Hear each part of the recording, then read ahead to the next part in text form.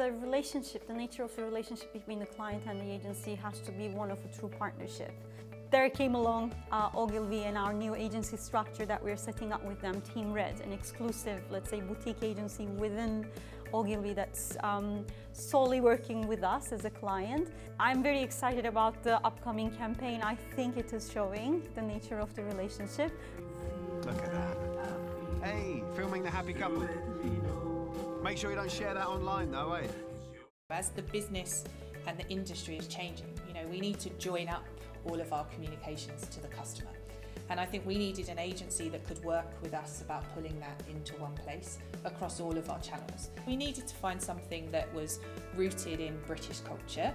We needed to find ourselves in a place where people would least expect us to do that.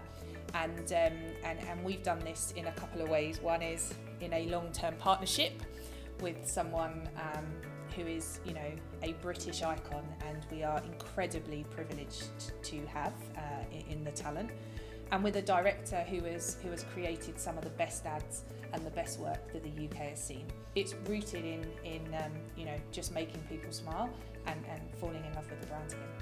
Vodafone is a really big, established and trusted brand. And being in such a being one of the older in terms of age, in such a dynamic industry, we may have lost a bit about the zest. I think that was the critical insight for us. How can we become more relevant again? It's about creating the right story to play in the right channels, and in some cases that's TV, and nowadays that may also be in social, but it's about being relevant to the audience and where they are. And I think you'll see with the campaign and the messages that we talk about, you know, it's got the customer at the heart of it. You know, the Vodafone is resolving those issues for our customers that they've talked about, and we're bringing those to life and delivering on those. You know, sharing stuff from abroad, that can cost a pretty penny, can't it? I mean, it's bad enough having to pay to get out here. Not out here, this is magical. I was just talking about her.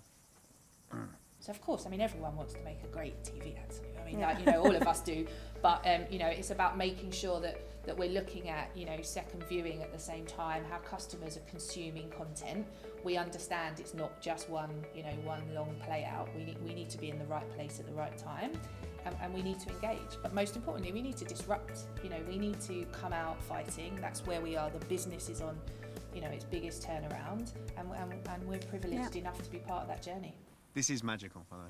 It's not selfish. I'm glad to fly out for you. Excuse me.